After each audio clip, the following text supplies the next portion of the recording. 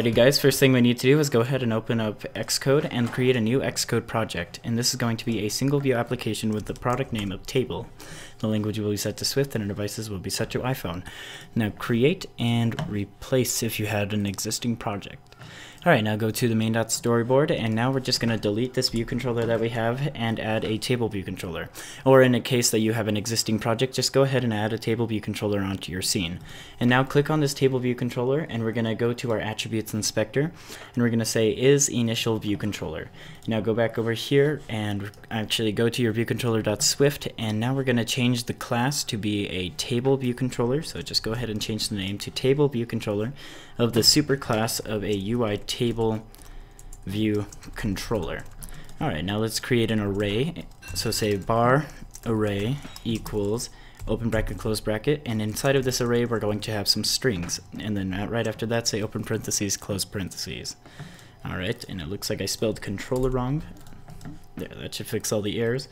Alright, now go down here and in our view did load just say array equals open bracket close bracket open quotation mark close quotation mark comma open quotation mark close quotation mark, and we're just gonna say first second.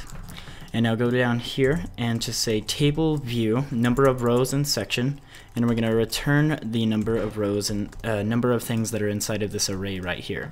So say return array dot count. So it's counting the amount of objects that are inside of this array.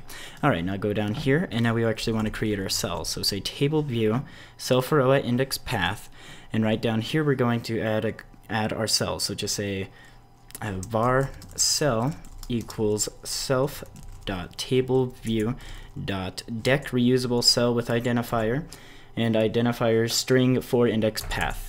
Alright, the identifier for string will just be open quotation mark close quotation mark cell, and this is going to be according to whatever you name in your main.storyboard. I'll explain that in just a minute.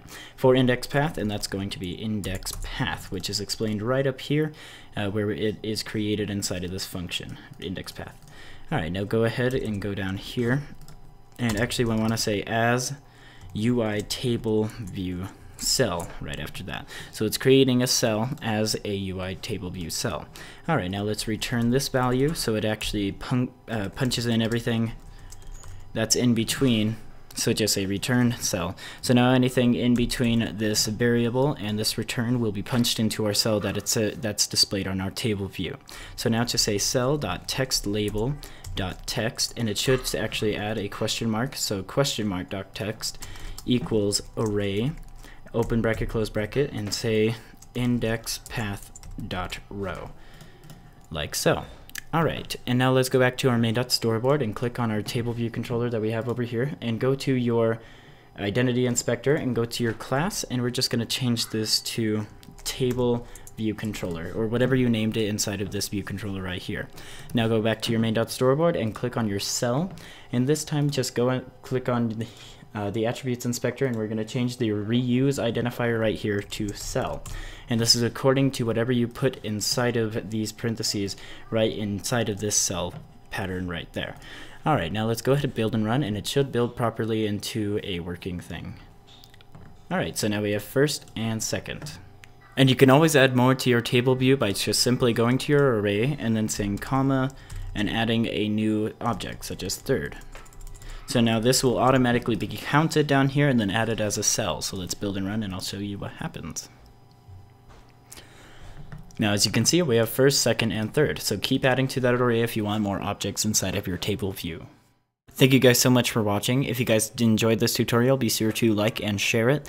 Minute programming to me is just a fast and easy way to get things done. It might not be a 40-minute tutorial that goes as in-depth as a 40-minute tutorial, but it is a 4-minute tutorial at least on how to get things done quick and fast. Anyway guys, that's it for this tutorial, and I will see you in the next one. Have a good day.